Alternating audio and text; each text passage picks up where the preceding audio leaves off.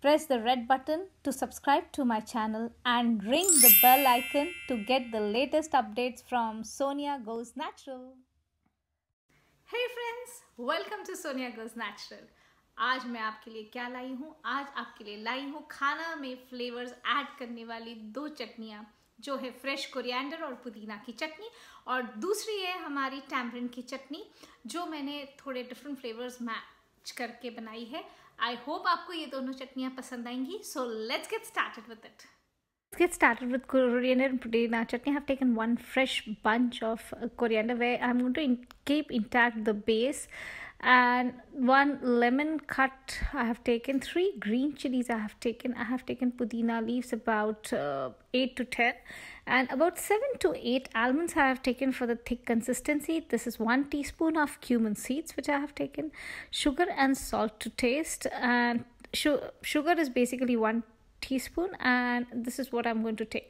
Now, as I had told you, I'm going to just chop off the lower little bit of part, and the rest of the part I am going to use for the green chutney because it is full of nutrition, so I never throw it. So this is a very good tip for all of you. Please don't throw the base contains the most nutrients along with the leaves. So here I have put everything into the mixer jar, and now I'm putting the almonds into it, about 7 to 8 almonds, and then I'm putting these 3 green chilies into it, and then I'm going to put the seasonings in form of sugar, 1 teaspoon, and then I'm taking the cumin seeds or zira into it, and now I'm putting salt as per taste. Now for the consistency, I'm putting a little bit of water, because with about, you can say this water is about 2 to 3 tablespoons of the water. And now you can see the fresh chutney being crushed in the jar. So now I'm just taking out, and I'm going to show you the consistency of the chutney. It has turned out to be fabulous with the almonds, as I had told you. The consistency has turned out to be very good, and the fresh mint flavors is just spreading all over. So this chutney, I normally preserve it for about 7 to 8 days. If you want for a longer period, you can just freeze it in your ice cube tray. And now is the time for me to add the lemon juice, the freshly squeezed lemon juice, into the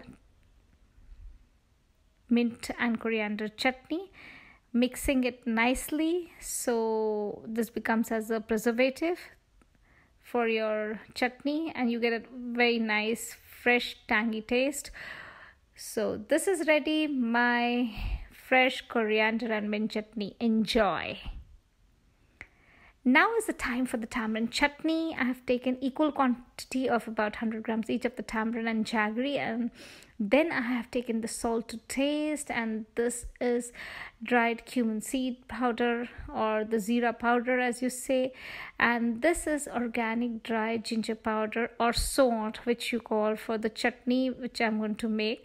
So here I have taken about 1 cup of water, putting this tamarind into it. This is a seedless variety of the tamarind which I have taken, and I'm just going to put it and let the water boil till the entire pulp flavors go into the water. I'm just going to wait. So normally that is why you have to put a little bit of water, so that you require that much for it to boil and for the flavors to go inside. Now that has been boiled, and I'm adding the jaggery to it. So now let us mix it, and again wait for both the things to get properly dissolved in the water. Now you can see the flavors are getting, it is being boiled properly. The jaggery has dissolved into it along with the tamarind. So that is the time when I'm going to add the seasoning, the dry cumin powder, which is generously put, salt as per taste, and now I'm going to put this organic dry ginger powder, or the saunt you call it. So this adds, it just kicks off the flavor basically of the tamarind chutney, and is very, very yummy to taste in your tamarind chutney. So do try it next time whenever you're making the tamarind chutney. And now I think it is ready properly, and now I'm going to switch off the gas, wait for it to cool down before I actually sieve it. Now you can see I have sieved the chutney, and the thick consistency is ready in front of us.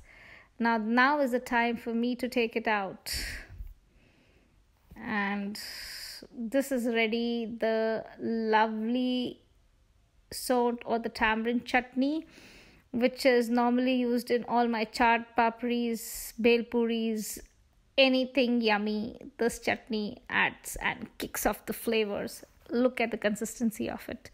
Enjoy the tamarind chutney. So friends, these two chutneys, enjoy the flavors of the mint chutney and the tamarind chutney and make your summers really exciting. Friends, आपको कैसे लगी ये दो चटनियाँ? I hope आपको ये अच्छी लगी हो.